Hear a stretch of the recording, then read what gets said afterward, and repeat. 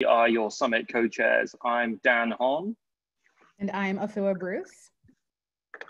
One of the things we were planning to celebrate at Summit this year was Code for America's 10th birthday. We've heard consistently that Summit is a special event bringing together people who share the same goal of making government work in the digital age in an unparalleled way. And as Summit attendees, you're probably the kind of person who's committed to bringing new ideas and collaborating across old silos and doing the hard work for the long haul to change people's lives for the better right now. Over the past 10 years, Code for America and our partners have adapted and changed as we've learned more about what our colleagues, residents, and citizens need. And today, we're going to dig a little into how we need that same flexibility and creativity to make government work the way we deserve in March 2020. The summit was to cover 4 tracks: design and delivery, civic innovation and data, operations and management, and tech and policy. Today, we'll be starting our summit with a new session in our operations and management track. Look out for what we'll be scheduling over the coming weeks. As a preview, we'll be working with our breakout speakers to record their sessions and share them with you.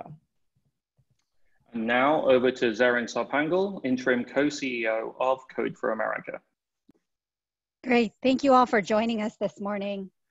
As you know, we canceled the 2020 Code for America Summit due to evolving concerns around the coronavirus outbreak, or we'd be in Washington, D.C. right now with more than 1,000 of you on our mission to make government work in our digital age. And while we're not meeting in person, we're excited to learn how we can connect together in new ways and push our movement forward in a time where meeting people's needs is more important than ever before. Today's online session is just the first of more to come from Code for America over the coming weeks and months. Not just the keynotes, lightning talks, and sessions we were looking forward to sharing this week, but new ones too. So please stay connected as we announce more of our programs at codeforamerica.org/events. We also have had several generous folks reach out and say that they wanted to donate the value of their tickets to support our work. As a nonprofit, we truly appreciate and value that contribution. To that end, we're making it possible for attendees to choose a full or partial donation instead of an automatic refund before all refunds will be issued on March 20th. Please email us at summit@codeforamerica.org for any assistance. We also gratefully accept donations at codeforamerica.org/donate. Your support enables our work all year round to continue to share content like today to provide the broader community with resources and connections. In addition, it allows us to work on and share learnings from our various programs, especially in the safety net and criminal justice space, and the work of our nationwide Brigade volunteer network that help transform how government can work in the digital age. I also want to thank our sponsors and our partners for this year, New America. The work and powerful relationships that make Summit possible will translate into our year-round work, and we're excited to continue forging ahead, even and especially in uncertain times where our efforts can have the most impact. Thank you all for your support and for joining us on this morning's stream. I'll now turn it over to our 2020 Summit co-chairs, Afua Bruce and Dan Hahn again. Thanks, Erin. So next up, a few important housekeeping points. Our code of conduct applies as much online as it does in physical spaces. We expect today's session to be a safe and respectful environment for everyone and a place where people are fully able to express their identities. We've included a link in the chat in Zoom if you'd like to review it. If you are being harassed or notice someone else being harassed or have any other concerns, please message Marissa or Javita using Zoom chat, or you can also send an email to safespace@codeforamerica.org. Throughout this morning's session, you can submit questions by clicking the Q&A button at the bottom of your Zoom screen. Our hosts and moderators will review and we'll try to answer as many as we can with our panelists in the final section of the conversation, as well as in follow-up content. We'll also be running polls as we go through. We also welcome your tweets, so find us at Code for America or use the CFA Summit hashtag. And stay tuned later this week for an email with the YouTube video of today's session, as well as a post at codeforamerica.org/news with more of the resources, tips, and tricks you'll be hearing about. We'll also have a way for you to contribute your own suggestions to share with others. So let's get straight in and get started. As our fellow government workers and technologists around the world have been adjusting to a term that we're all learning of social distancing, we in the US are fairly new to this environment. As organizations, cities, and government departments at all levels start shifting and making plans to move to remote work, how can we successfully navigate this unplanned change? And how do we support employees, maintain strong cultures, and live up to our commitments to inclusion, and ensure that we still get work done? Government and civic tech has its own context and own challenges to deal with as we move and plan the steps for successful remote distributed working. Our panelists will show us what's possible with great remote working practices, share candid advice on how to put those practices in place. We hope to keep the conversation going after this webinar. Now, you're not going to learn about the best webcam or microphone for video conferencing.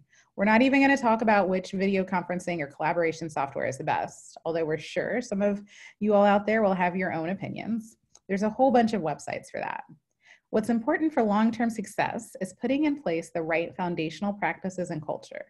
In the end, we all know that tools don't matter as much as people. And it's also important to keep our sense of humor in times like this. So we're proud to bring together our first panel to discuss successful remote and distributed work in uncertain times. Our goal today is to leave you with actionable insights that you can take back to your teams with clear next steps on starting and supporting a successful and healthy remote culture. So I'm pleased to introduce today's speakers. In alphabetical order, joining us today are Leah Bannon, VA.gov Product Manager at the US Digital Service, Department of Veterans Affairs, and formerly of 18F. Robin Carnahan, 18F's former Director of State and Local Practice. Mark Furlap, Chief Technology Officer and co-founder at Truss, and Laura Lanford, Vice President of Engineering at NAVA Public Benefit Corporation. So let's just jump right in and let's get started off by talking about the basics. How, as a manager, do you support people? And are there any special considerations if you're in a matrix environment where people report to more than one person? Laura and Leah, why don't we start with you? So I'll go first. Hi, everyone. I'm Laura Lanford from NAVA Public Benefit Corporation. I'm the VP of Engineering here, but I've also been involved with disaster preparedness as a volunteer for more than a decade with a focus around pandemic preparedness. In fact, my roller derby name back in the day was Pam Dimmick. There are a lot of us in the situation right now where we're being forced into working remotely. NAVA, luckily, was started as a remote-friendly company, so we have a lot of the best practices in place already, but we also have a lot of people who normally work in offices who are now being forced to work at home. I'd like to share the best practices that we've learned and are continuing to learn so that all of us can be more effective in the coming weeks. In the references section, there are a lot of recommendations on tools and other things, but I'd like to talk about the biggest underlying principle that NAVA uses for our remote workers. When people can't see you because you're not in the same room, you have to over-communicate. When casual water cooler chat doesn't happen, you also have to be more deliberate about how you communicate. Some of the ways that we do it, for clients, we create more asynchronous reference pages. There are Confluence pages, Jira boards, status reports, and a multitude of other ways for our clients to check the real-time status of their projects. For employees, we have structured, consistent one-on-ones. Our managers and their reports use shared documents over the course of a week to collect information so that those informal side conversations aren't lost. We use standardized questions like, what feedback do you have for your peers? What frustrations do you have this week? To balance out for that lack of day-to-day visibility. And for both clients and our employees, it can be tempting to call more meetings when you don't get to see people every day. So to counteract unproductive meetings, we're very deliberate about both providing as much asynchronous communication as we can, both before and in place of meetings, and being very deliberate about using that meeting time well. We ask people to provide an agenda and the expected outcomes of a given meeting so that when we do get together, it's as valuable as possible. Great, thanks, Leah. Great. Thanks, Laura. Leah, do you have anything to add? Yeah, I mean, I think this is kind of an interesting time as folks are like all doing it all at once, because my biggest advice to folks when they're considering doing distributed remote work is that it can't just be like an additional thing you add to a meeting that's mostly in person. You need to kind of have that center of gravity focused on having the like virtual meeting, I mean, it's a real meeting, right? Work for the people who are calling in, who are listening, who like, it's so important to be able to, like Laura was saying, see people's faces, be able to fully hear everyone. So a lot of times at 18F, when we started really pursuing distributed as a top priority, we would have everyone call in, even if they were in the room, have people call in with the video on their screen. And then really approach it like you would any other technical thing that needs to work for humans, right? So you test it out and you work through all the little kinks ahead of time. I think it was Gray Brooks at 18F who even started a working group for this, and he would get folks to call in and volunteer and work through all the kinks in our conference rooms and the technical tools and stuff. And we just kept working through it and iterating on it. You know, we don't do big launches anymore, right? Like nobody does like big last minute launches. We test everything out slowly and iteratively first. And so it's the same thing when you're doing a big call like this. Like we all gathered the day before to test through it and work through it all. So it's a process that you have to prioritize anytime you're doing something new that involves technology. Great, thank you so much. I want to give our other panelists, Robin and Mark, a chance to respond if you have anything to add on how you manage well, and if you have any tips, especially on how you successfully keep people engaged in meetings. I think people would enjoy hearing that. Yeah, thanks. This is Robin. I'm calling in from Missouri. Welcome, everybody. Yeah, the question about how do you keep people engaged is a really great one. I would say, first, keep your meeting short, have an agenda, stick to it, and then ask for people to be engaged, right? So if you up front say, hey, I'm going to keep this short and honor and respect your time, please do the same thing for your teammates. So I think being intentional about that is really important. At 18F, we always talked about a remote first mindset. And I want to give a shout out to some former colleagues, Melody Kramer and Michelle Hertzfeld. They did a great blog post, if y'all are interested, called remote, how to have effective remote teams. You know, one of the things I think is important, and Leah mentioned it, is not just having the tools, but making sure everybody can use them. And so having real trainings so people are comfortable with the document sharing or video conferencing or other things. The other thing, in addition to just having agendas, is to make sure there are notes that are being taken, just something as simple as that, and have someone in the meeting volunteer to do that so that it's not the same person stuck taking notes all the time, but it also is a terrific reference for folks who can't make the meeting. So the idea that you're documenting everything, having really clear next steps, who's responsible, timelines, all that. One of the other things that was new to me when I joined 18F was the idea about stand-ups. I know folks in the developer world have done that for a long time, but that notion that you can have a quick, easy way to check in on progress, tell people what you did yesterday, tell them what you're going to do today, and identify blockers. And those can be done either in real time, or they can be done just on Slack or some other communication tool. And I guess one last thing is, and we'll probably talk about this a little bit more, is that, you know, we try to encourage casual conversations. You know, that's one of the things that we all love about being at an office, is being around our colleagues.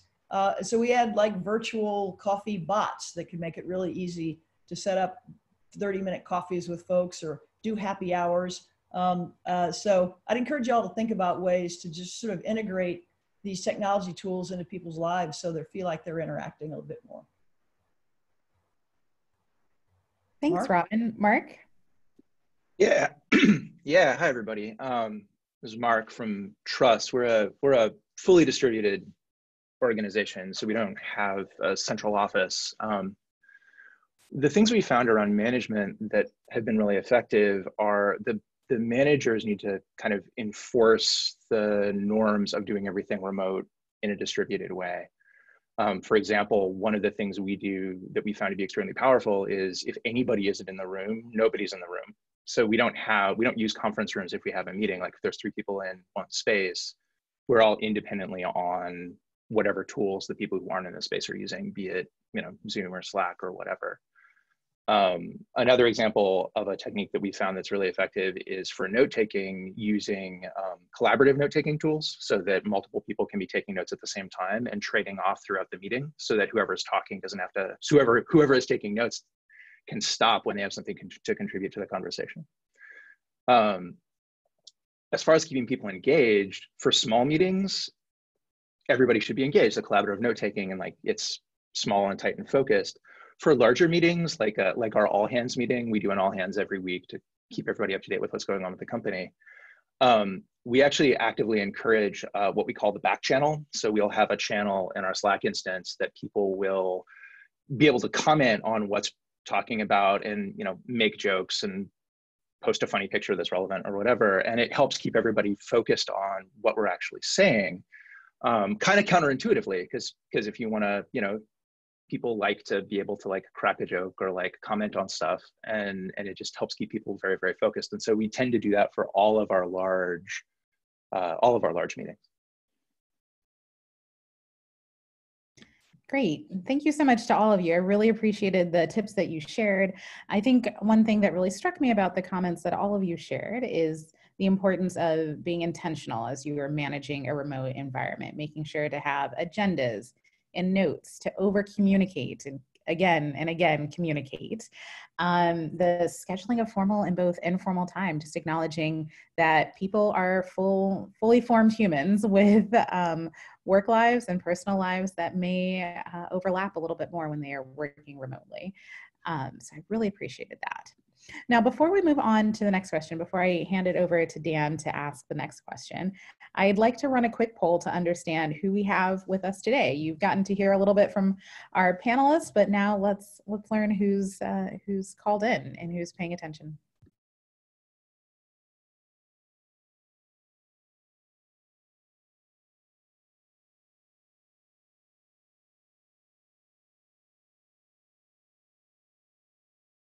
So while everyone is filling that in, one topic that we discussed with our panelists yesterday was how in a crisis, it's easy for some things to be missed. So it can feel like we're in a sort of a fight or flight mode and we need to get things done and everything started.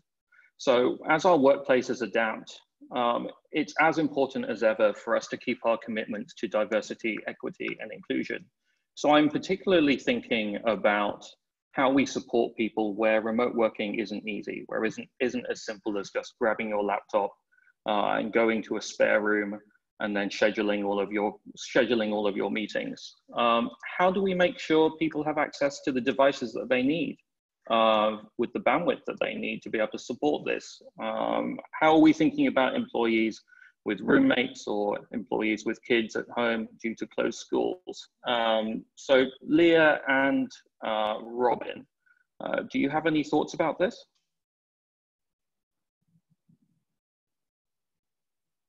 Yeah, I mean, I think the first thing is be patient and compassionate because, you know, you're getting kind of a new window into someone's life a little bit, and that can be amazing, but it can also lead to a little bit more disruption, and I think a lot of times we have to roll with it. Like, does everyone remember when that BBC commentator was speaking and his little kid started like walking through the room? Like, first of all, she was awesome, that was hilarious, but also, I mean, for me, it was like, I didn't even bat an eye. It was just like a completely normal thing that I would normally see and expect in someone's home. And so many people freaked out online, like it was this crazy thing that happened. And I think, you know, having been on these calls at 18F and USDS, like I've seen this a lot, and it's just completely normal. And, you know, sometimes things will be a little bit disruptive at the beginning when you're all kind of sorting this out, or we're going through a period where a lot of folks have to have their kids at home and unexpectedly. And I think it's fine. Like, think a lot about how you might be making comments or little jokes about how there's some noise in the background from a kid or something, but that can kind of add up to making someone feel really self-conscious about their role in the, and their contributions on the call. And so I try really hard to just roll with it and say it's totally fine, and just expect that things will be a little bit messy while you sort things out, but people will remember when you handle something with grace and patience when we're all sorting out a new thing. And I think supporting your team is always far more crucially important than having the absolute most productive meeting at this very moment. Robin? Thanks, Leah. Yeah, Robin, so I can imagine, I can imagine a world where it might be slightly easier for organizations, nonprofits, and vendors to be able to adapt and to support diversity, equity, and inclusion with policies, perhaps slightly faster than government might be able to. Do you have any thoughts about what sort of policies governments at the local, state, and federal level might already have that would support remote working from a practical point of view, like access to devices and bandwidth and so on? What are some hacks, or what are some things that might already exist? Well, look, I think we've got lots of experimentation going on around the country on this topic already. Many government workers have laptop computers. At GSA in particular, there was very much a remote culture beyond 18F, where people maybe one day a week were working from home. So particularly in those instances where there's been some experimentation already in your government teams to remote work, the idea of ramping that up a little bit should not be that heavy of a lift. So I think that in many cases, it doesn't take major new policy drivers or changes. It just takes leadership that's ready to take that step. I think that what we're going to be seeing in the coming weeks is going to prove this out, that many of these things are already possible. Obviously, if there are situations where there's not access to high-speed internet, that's going to be problematic for folks, and that's going to be a longer-term problem to solve. But in the immediate realm, I think it really is about ramping up some of the practices that folks already have in place. So I know that in some places where I've consulted with government, I've seen one or two of the wireless LTE hotspots flying around when departments realize that they might be going out to a meeting. So perhaps one of the things that can be done is if we could buy 2 of them, then maybe we can buy a few more for the people who need them. Robin, one. And I would say also, Dan, like, you know, many times your phones have hotspots, and it's often more common for government workers to have a government phone. So even doing something as simple as turning that on so that they can have an immediate wireless hotspot is a quick solution. Mm-hmm. And one thing that you mentioned was the need for executive leadership to be very clear. Are you able to share the kind of things that you would want to hear, or the kind of statements or positions that you would recommend exec leadership stake out sooner rather than later, or right now? Well, I think everyone is at this inflection point right now, obviously wanting to keep people safe, both in their offices and in their communities, and staying home is one way to do that. So I think being clear about a time frame to do this, being clear about the ability to get this work, conveying that to managers. And by the way, a lot of these are just good practices to start. What this forces in terms of management is real prioritization, right? About what work is important, what outcomes, and what timelines. And in a way, this is a thing that's super valuable to government anyway. So I think it's gonna take a little bit of a mind shift, but I think long term, this is super healthy for getting governments to be able to get the outcomes that we all know that they need. And Mark, so Trust, we've talked before when we were prepping about how Trust was designed as a remote first organization.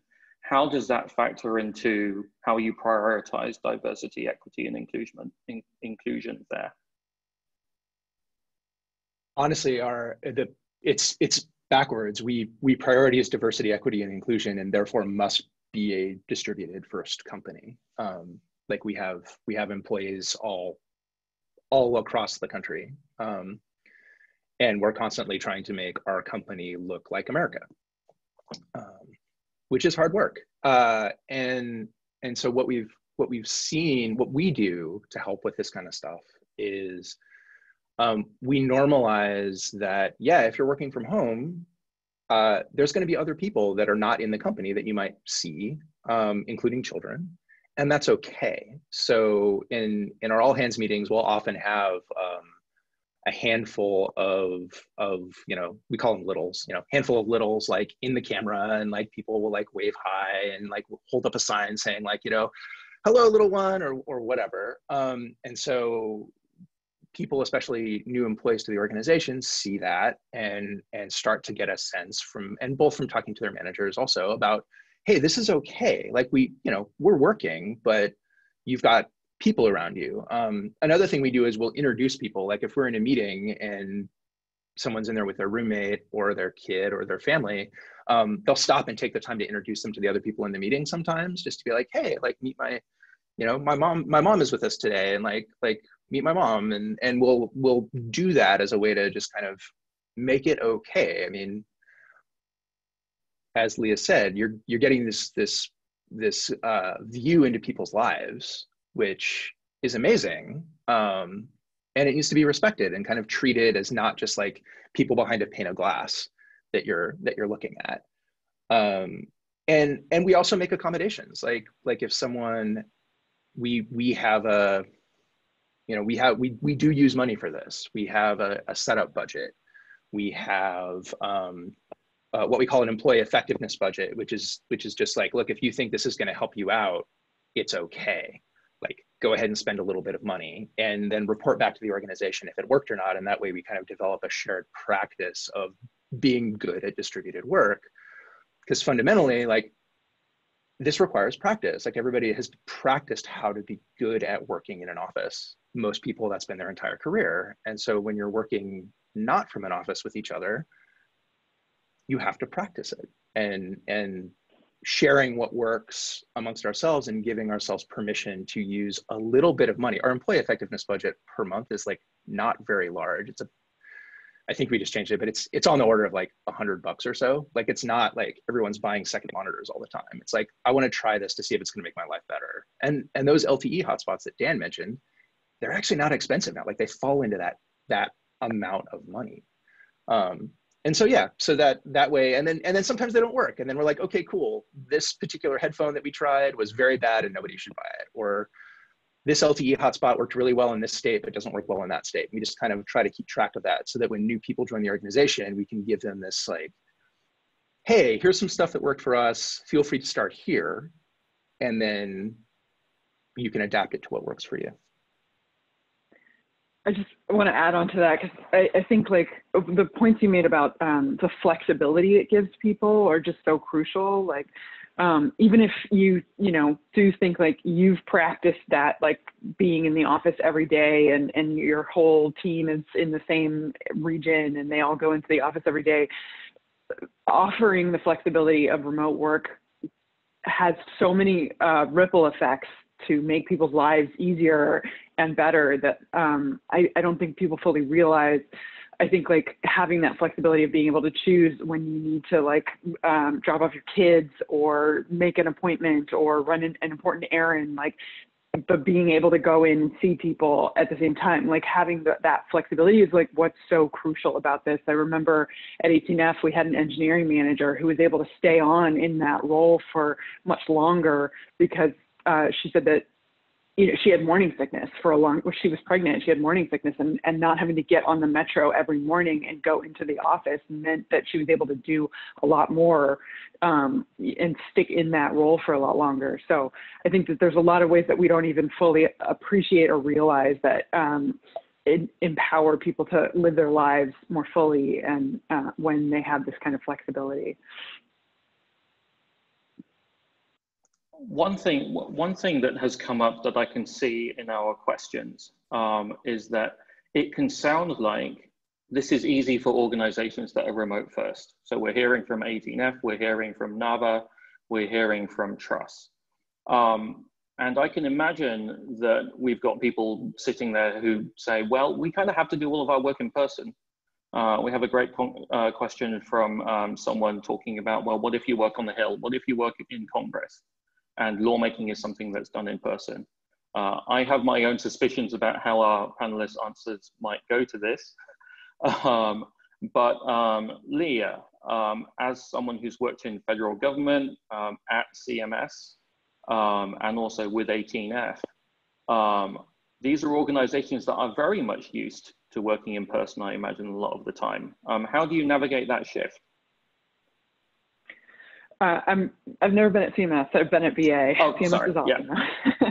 But yeah, I mean, it's hard. It's hard. I think first that point is like it's always going to be difficult if you don't have that center of gravity towards remote. I think that what I was saying about the flexibility, you know, even though we can't now, it's especially tricky to have that both. But I think, you know, being able to, like, I'm down here in Austin, but I go to DC for a week a month usually, and have that connection. And sometimes it doesn't even feel like enough.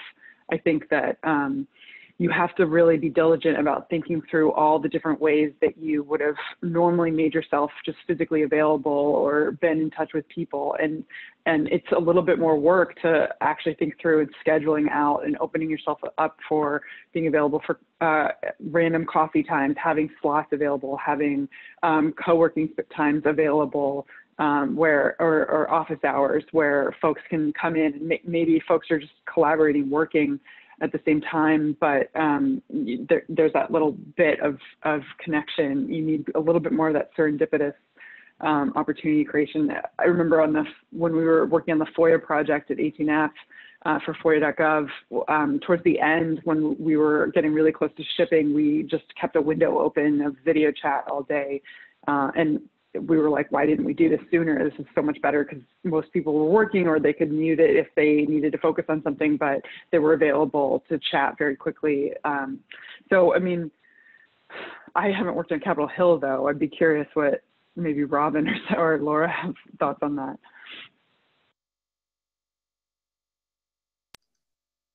So I don't want to speak for folks on the Hill, but for folks in states and also for elected officials, I will say that, you know, there are a lot of tools that exist already for, you know, online town halls and other kinds of interactive things. Municipalities have been experimenting with this a lot because not everybody wants to go to a municipal meeting. And so they're trying to figure out ways to get constituents' feedback in an online format.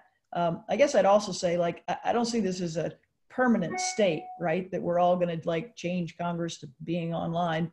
But like in the interim, I think there are a lot of things that members can do to intentionally and actively reach out to communities to share information, and just to do that with digital tools. So I think there are lots of things that exist. It's just about getting in and getting started. Laura, and there's kind of an thoughts? opportunity here. Sorry, just real quick. There's kind of an opportunity here to be more explicit and public about your availability, which means that it's not just the people who have the ability to like pay for a lobbyist and be on Capitol Hill who are going to bump into you or have those connections. It's kind of a more democratizing approach. If you're, you know, just doing a opening up for questions on Instagram and you have a live feed going or something, then like anyone can participate. And I think it's also an exciting opportunity. Yeah, there's nothing keeping members of Congress from doing a Zoom meeting just like this. Absolutely. Laura, anything before we move on? I never worked on the Hill, but I appreciate the thought that I might have.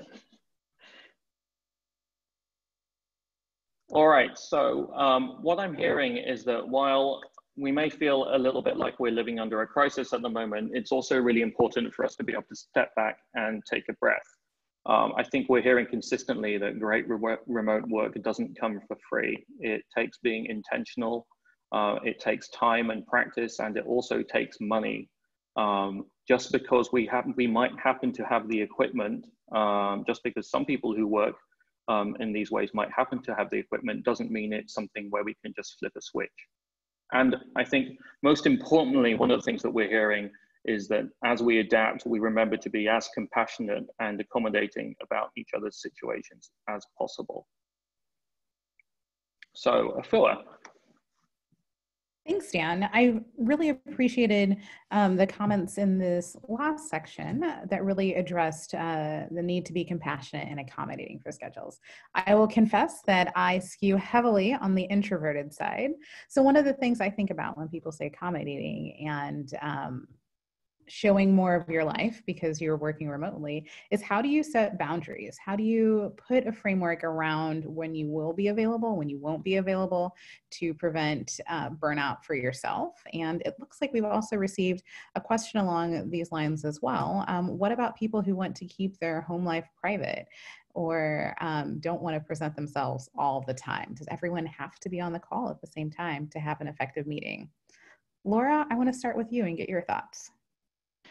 The setting boundaries, transitioning to remote can be very trying, even when it's not compounded by the anxiety of being on a crisis. And a lot of people will also be dealing not only with the regular work from home need for boundaries, but having their kids at home, having their partner at home, and all sorts of other changes. Physically changing your environment in any way when you switch from work time to home time can be very powerful.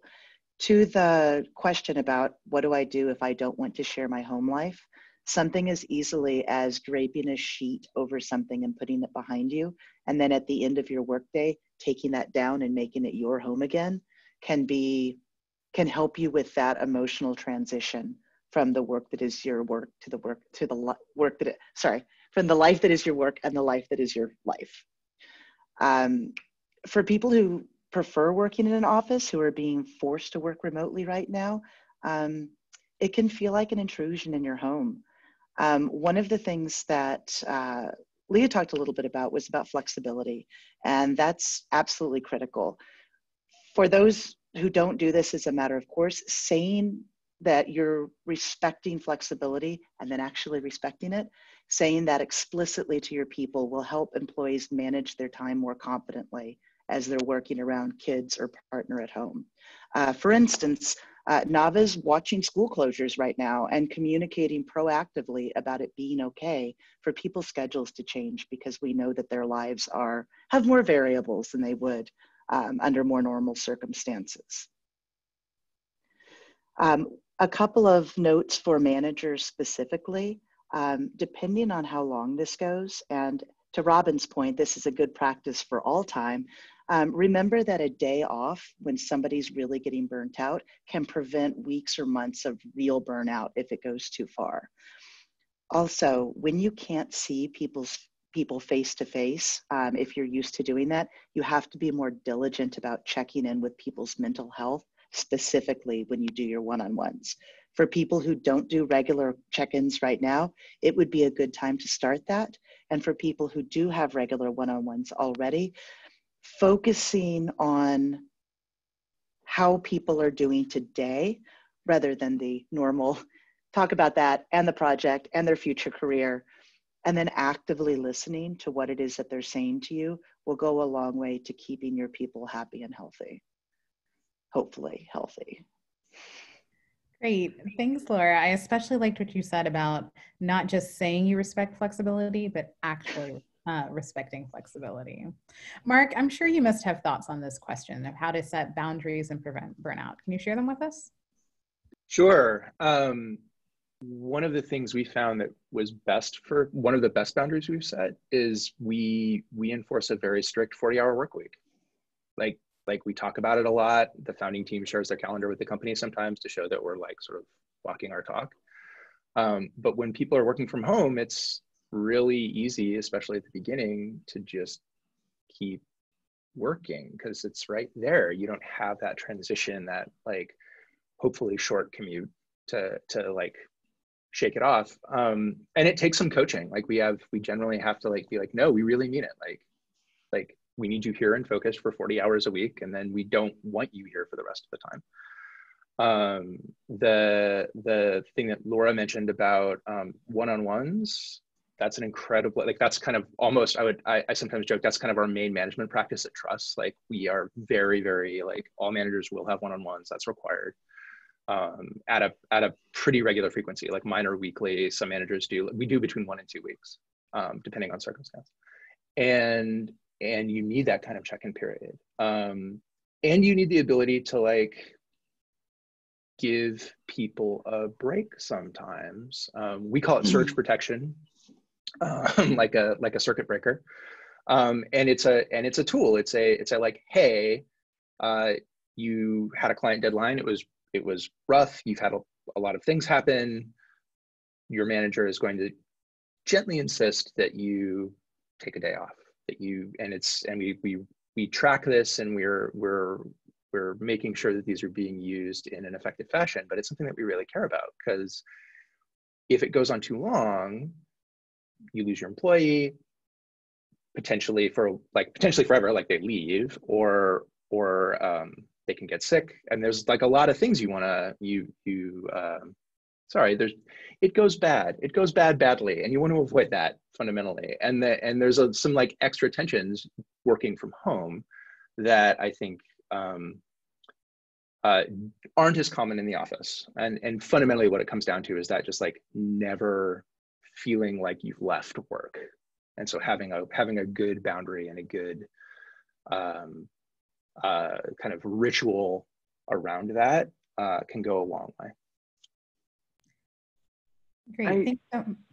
Sorry, go ahead. Yeah, I think, you know, if folks, back to that original question, like if folks really feel uncomfortable sharing and being on video in their home, I think that if you're a manager and you're hearing that from a bunch of different people, like I think that's worth listening to and really examining. You know, it might be more about the work culture and the office space that you're in, and why, you know, really dig into why don't people feel comfortable. I mean, if it's just as simple as like, I don't like staring in a mirror on my calls all day long, like that's an understandable thing that folks may just have to kind of adjust to. And there can be a lot of benefits. I've learned a lot about like how much you can actually see me nodding and how much I have to like do it more obviously or something. But it is kind of weird at first. And I think that, yeah, I would respect and dig in a little bit more about why folks don't feel uncomfortable, because there may be valid underlying reasons that have nothing to do with distributed and remote work to begin with. Afua, one other thing, if I may. If you offer an employee assistance program, some kind of EAP, a lot of companies do, remind people of that and remind them or encourage them to use it in the same way of saying explicitly, these are hard times. Please utilize the tools that are at your disposal to normalize it. One additional tip coming from my Slack channel with my remote workers is getting up to do a physical break when you're done with your day. Get up, walk around your block or whatever it is to have a clear delineation, in addition to changing your physical environment. Thank you. Great. Thank you all for those very practical tips. I especially love the making sure that you give people a break, whether that's you gently insisting that people take a day off when they need it. And then for yourself and managing your own schedule, setting a reminder, setting something that forces you to get up and move around at the end of the day and really transition from your work life to your home life. See, with just an eye on the time, because I see that we have a lot of great questions coming in. I want to give us ample time for Q&A. Let me turn it back over to Dan right now. So I know that we said that we weren't really going to do this, but I would like to run a very quick question with our panelists with no more than 10 seconds for each answer, which is, what sort of collaboration software are you using at the moment? Laura, would you like to go ahead, or I'm going to ask you to go ahead first? We use Slack, Zoom, and collaborative tools. Ours is Google Drive, but there are a lot of options out there. a note for people who work with government clients, there are a host of tools that are already FedRAMPed, which makes it very easy to have that conversation with your clients or stakeholders. I'm sure a list will be linked. Yeah. Okay, Mark, you're up next. We also use Slack, Zoom, G Suite. We also use tools like Miro and Figma for our design groups. And we use GitHub for our engineering groups very heavily. And then Leah and Robin, you both get bonus points if you're able to not include Slack and Zoom and G Suite in your answers. I've got one. We use Trello pretty regularly at 18F, as well as Mural. Leah, you get the hardest one now. Yeah, all those. The VA is now doing the Microsoft Cloud, but our contractors use Google Docs, so I'm sometimes switching in between those. Obviously, I have a preference, but maybe I'll say something about additional, like I have, 20 different Slack channels running at one time. So I'm keeping up with people, not just in my office, but in the broader space and reaching out to them. Twitter, I spent a lot of time searching Twitter for good comments or ideas about how to do remote work or clever takes on mocking that it can be difficult. I'm going to stop.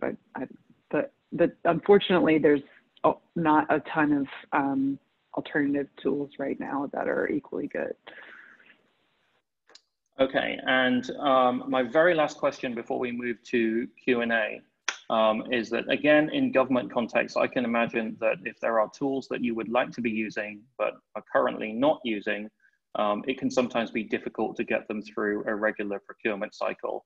I can imagine that being able to point to something being FedRAMP certified, or knowing that you can say, well, if the DoD uses it, then why can't it be good enough for us to use it?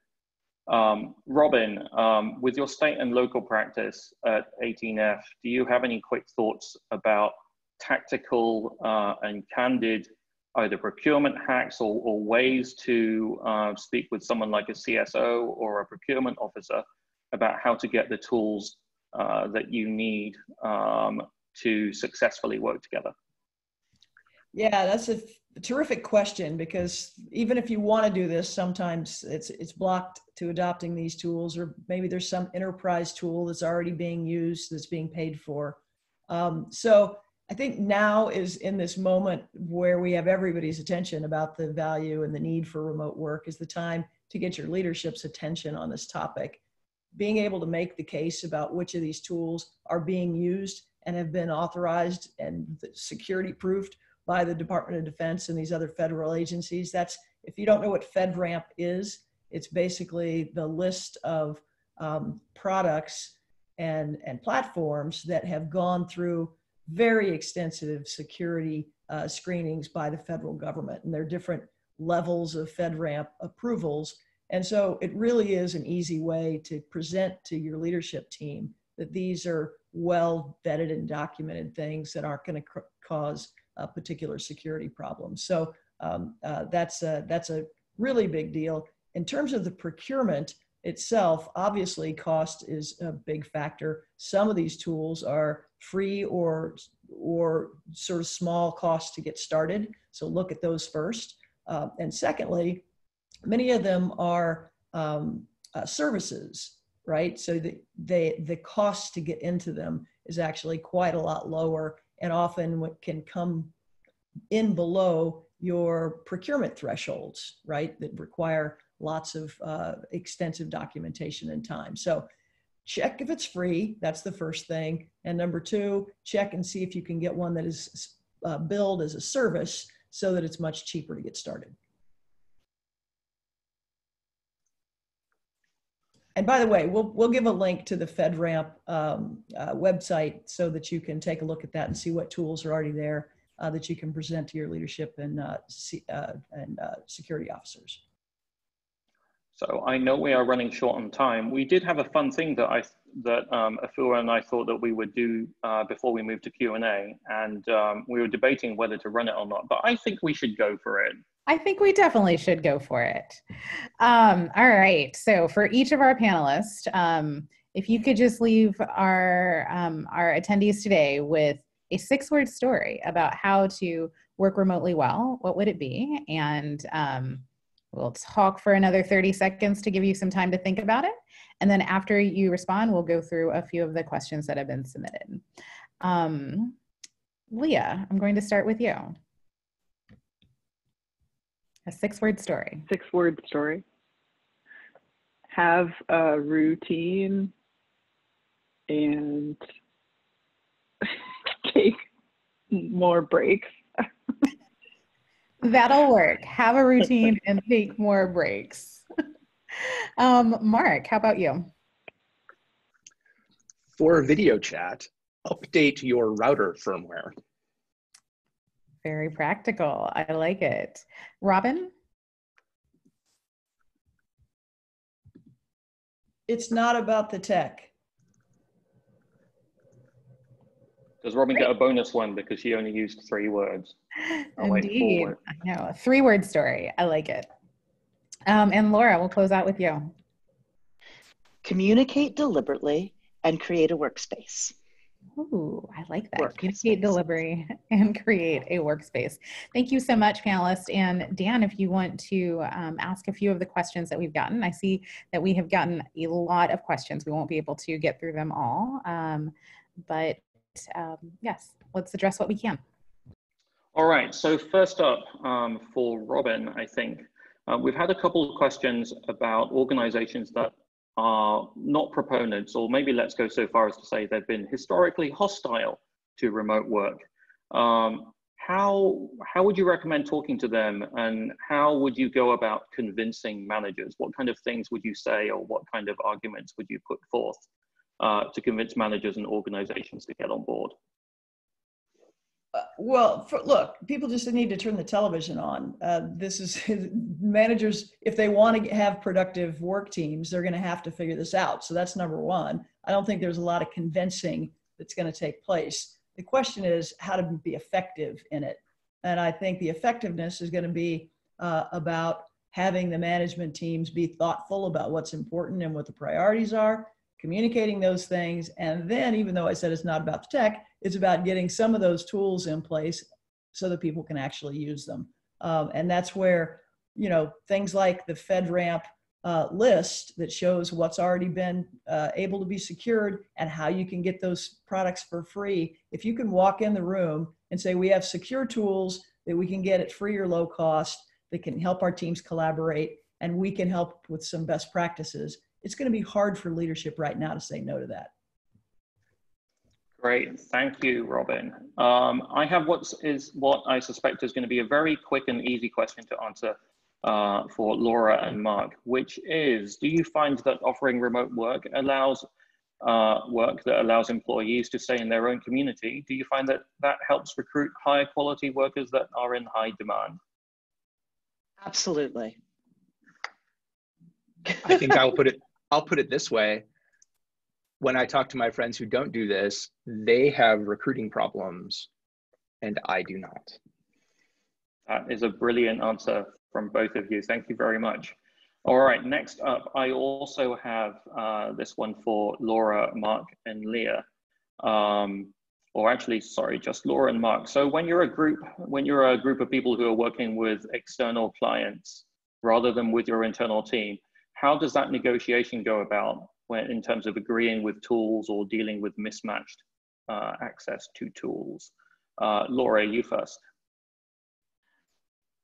I'm sorry, could you repeat the last half? So when you're working with clients, how do you go about negotiating which tools you're going to use and how you're going to go about using them, or how do you agree on the tools that you need to work?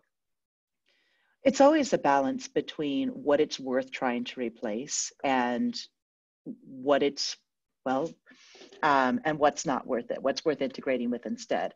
But I will say that it's not about the tools, like solving figuring out what you need to solve the problem that you need to solve first has to be the first conversation before you start discussing what you're going to use to solve it.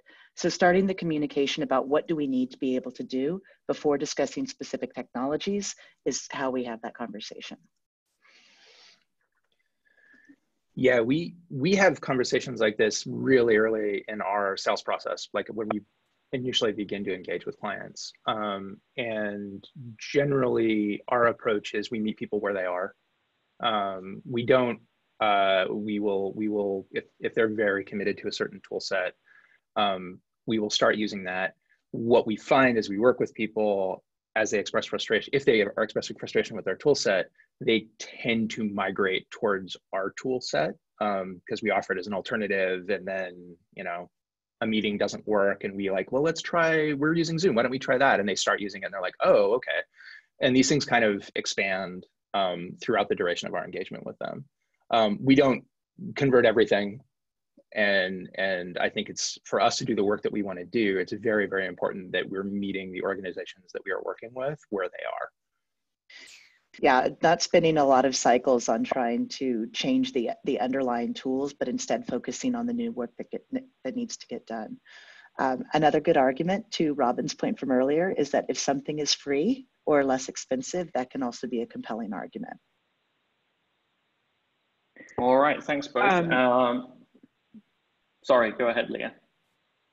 I was just going to say, sometimes there's a tiny bit about the tools, like, although I very much appreciated Laura's point, but it's just something I hate, like, not to endorse Zoom, but like a tool that degrades gracefully so that, you know, like I'm called in on this line in case my Wi-Fi goes down.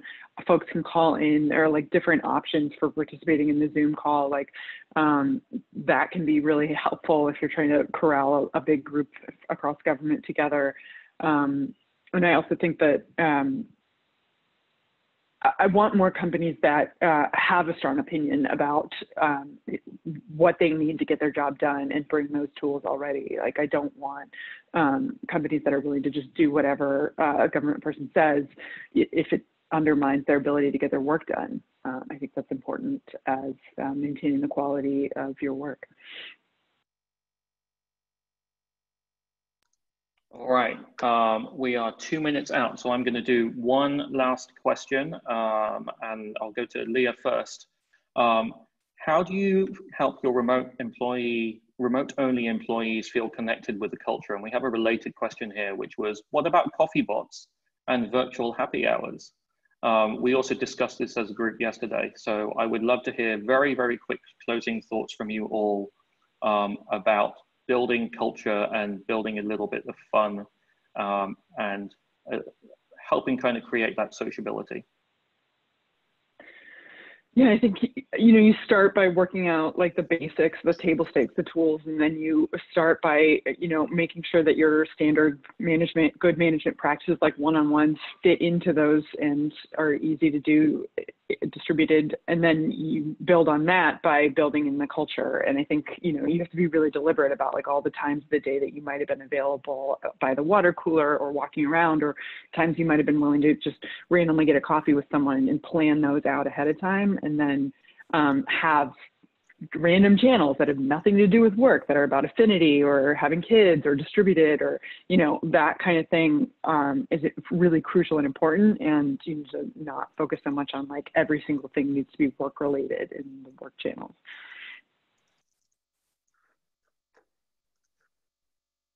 Yeah, I was shocked when I got to 18F to see all of the non-project related channels. It's funny, but it does change the culture of an organization because it lets you have these groups of people and have conversations about things you care about, whether it's cats or dogs or horses or learning Spanish or whatever it is. So I think that's a really great thing. The virtual happy hours obviously are after hour things that are completely you know, optional for folks, but it's great because it's a chance to like just have a communication with the people that you're working with every day. The one other thing that we do that's a lot of fun is at the end of our all hands, we do a thing called Pets and Kids, where everybody like either has them show up on camera or shows a picture of a pet or a kid. And it's always kind of the favorite part of all of the meetings. So there are lots of things you can do to create a culture that's inclusive when it comes to working remotely. Great. And I see that we are now officially out of time. We'll stay on for a couple more minutes, but I understand that some people have to run. Just want to thank you all for joining us today and experiencing this new summit format with us. Again, please stay connected to each other and look out for additional content from Code for America in the coming months. And as I mentioned, we'll stay on for a couple of more minutes to go through a couple of more responses and questions. Thank you very, very much. Thank you very, very much to Laura, Mark. Oh, gorgeous, gorgeous plant pet. Thank you very much to Laura, Mark, Leah, and Robin. And I think we hadn't heard from Mark or Laura yet about those social parts. And I see that we've had a few mentions about the donut tool. We use the donut tool. It helps. It's also, we found it's good to get creative about the, people talk about like coffee and kind of cocktails. We tend to downplay cocktails at Trust a little bit. And so what some folks got going is a monthly, we call it a craft together, where people will just call into a Zoom, and some people are knitting. We're not all doing the same craft, so some people are knitting. I did one where I was KonMariing my drawer. That was a big hit, and everyone else is making stuff, and just having space, like making it okay for your organizational resources to be used for these ways to build the organizational community together, and just making sure people know that that's okay from a leadership level is really, really important. It'll be no surprise that I bring it that communication is the underpinning of culture as well. We also do the Slack channels that are related to interests. One of my favorites are those that encourage people to have regular interactions. We have a group of people taking an ASL course that get together once a month for lunch, which is entirely done in ASL. We have a daily habits channel where people check in to say what they're doing on their daily habit goals. And my personal favorite is one called Papers We Love, where people post academic papers that they then have a structured discussion around. But it's not just Slack. You can communicate in a variety of ways. For those of us who live in the same city or around the same city, even though we work remotely, we occasionally get together and co-work. There are 3 people who live near the Chicago area, which is where I work out of. And so on occasion we get together and just sit together and work on our regular, work on whatever we're doing, same place, different work. And we have our weekly huddle, of course, where everybody gets together, which I believe we shamelessly stole part of 18F's approach, which is starting with a stretch and ending with a joke. And so that leaves everybody at the end of the week in a good place and feeling that sense of camaraderie with the rest of the team. Thank you all. If we are happy with keeping going, we can also keep going. One question that came up that I thought was pretty interesting, and also, well, not interesting, incredibly relevant, is around people who are not as digitally savvy. And also people who do not have access to video. So let's do the one about people who aren't as digitally engaged. How have you all found bringing these people into the fold, making them feel safe, making them feel accepted, and part of the team? I imagine that it is equally likely and easy for people to feel excluded if they're not familiar with these tools. Who would like to take that one first? Leah. Yeah. I mean, I think kind of like what I was saying at the beginning about practicing stuff ahead of time. Like, we had a working group at 18F that was available for that, and folks who felt a little bit more uncomfortable with some of the tools, while we were in the process of figuring out making them work for everyone, they could tune in and work through some of the kinks and have some of the feedback or advice on how to do that stuff. I think, yeah, it's important to include everyone.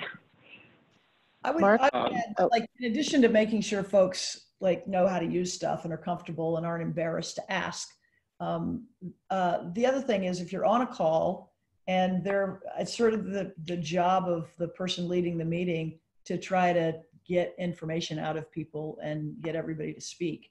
So the way I do that, and a lot of folks at 18F, is you pay attention to who's doing the speaking. And if folks haven't spoken up, to like specifically say, I'd like your opinion about this, or can you give us some thoughts? And not in putting people on the spot way, but to try to, because sometimes people don't speak because they don't think anybody wants to hear their voice. And so making sure that you want to hear from everyone is important. I love Robin's point about making part of the responsibility of facilitating a meeting to be making sure that everyone has the opportunity to participate. To this question, there is also something Mark said to me yesterday, which was, you meet people where they are. Mark, I'm not going to steal your thunder on that. It was a great phrase, but if what people have are call-in, like just phones, then you use phones. If all they have is emails with attachments, then you use emails with attachments. The communication, again, is the most important part. You can iteratively get better as people get more comfortable. In our experience also, it's not just folks, like there's, like you think like, okay, well, I mean, Trust is a software company. We still train everybody. Like we have an onboarding process, like just like this is a new way of working for a lot of people. And compassion is the order of the day, and showing people how to use the tools and walking through with them. A lot of our managers do in their first one-on-one, which is like on the employee's first day, which remember is distributed, like they haven't met anybody in person. Part of that time is like, hey, do you know how to use the tool? Like, do you want to like play with this tool in a place where it's just two people? And like, here's how you can do this thing. Did you know you can do that? It's just all about making it okay to learn how to use this new way of working, and making it okay for people to ask the question of like, hey, on this conference call, how do I mute my phone? Like, what do I need? Like, how do I mute and unmute, right? And then that makes the whole environment work better for everybody. I can imagine a totally fun. I can imagine a totally fun mute and unmute party where tens of people get on and practice muting and unmuting at the same time. And we all do it on purpose as opposed to accidentally. Leah. I was also having channels in Slack specifically dedicated to help desk. I think, you know, people who are interested in providing advice will join that Slack and happily answer questions, and having an opportunity for folks to ask a range of questions like, how do I find this thing related to HR, versus all the way through like, my stupid computer's not working, which I encounter quite a lot. Can be a really helpful, like low lift way of offering that support. Thanks, Leah. Okay, very, very last question, I promise. And this one I feel ties in with our topic of setting boundaries and working healthily, and also dealing with organizations or working with organizations that are new to working remotely, and issues like presenteeism. So do any of our panelists have thoughts about how an organization or management can balance trust and accountability when their employees and co-workers are remote? So this is the perennial, you're working remote and I'm imagining you actually at home on Netflix. Who wants to go first? I'm going to pick Laura. Make sure that you're measuring the right things when you're determining what people are doing, and it's not the number of hours they're working. All right, that's great from Laura. That's an awesome point.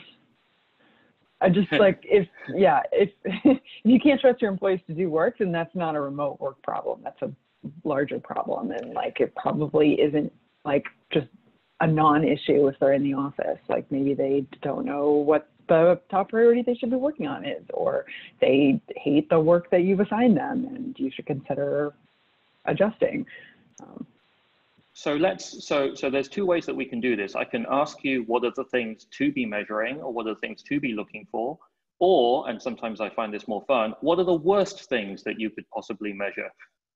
Or what are some of the worst things that you've seen to measure or to measure trust and accountability? Pick either one. Velocity, physical presence in an office. I mean, you know, like what we were saying about like you do a one-on-one with someone and you check in with them and you prioritize, like, are they getting things done and accountable to their team? And, these are good practices, whether you're remote or not. Yeah, and Mark? In terms of worst, something that I've seen in orgs when they've started to have distributed employees is treat like their IM status as like their butt in the seat time, and getting really upset if somebody closes down the chat session to focus. So don't do that. And that was actually something that came up in our prep yesterday, was making sure that people set aside focus time in their calendars and make sure that there are times when you're not available when you're using something like Slack. I see Laura nodding incredibly vigorously. I think that's especially important with remote work because people can't tell when you're in the middle of something. If you're in an office, you can put your headphones on to say that it's your work time. Nobody knows that when they don't see you in person.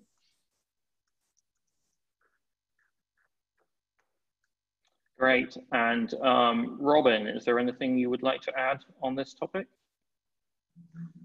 I just feel like everything goes back to over communicating and being clear about the outcomes that you want, and the expectations and deadlines. I just, you know, if you get that part right, then people are going to tend to deliver and try to do that. If that's mushy, people are going to fill their time in other ways. So it's really up to the leadership team with the rest of the team to prioritize and make sure they're focused on the right things. So thank you very, very much. We are now 13 minutes over, and I see that we still have a good 85 people listening in and watching along. So thank you very, very much for sticking along with us. Stay tuned for the recording of this session. I'm going to ask that CFA get it ready as soon as possible so that we can share it with you, as well as the resources that we've been pulling together and the links that we've been discussing in chat, because it sounds like some of you are very eager to get it in front of your executive leadership as soon as possible.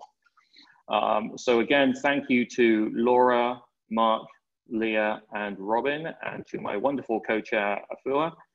Thank you also very much to Marissa and Javita, who have been running marketing and event management, who I'm sure everyone can imagine have been having a very, very difficult time over the last week. Thank you very, very much to Marissa and Javita.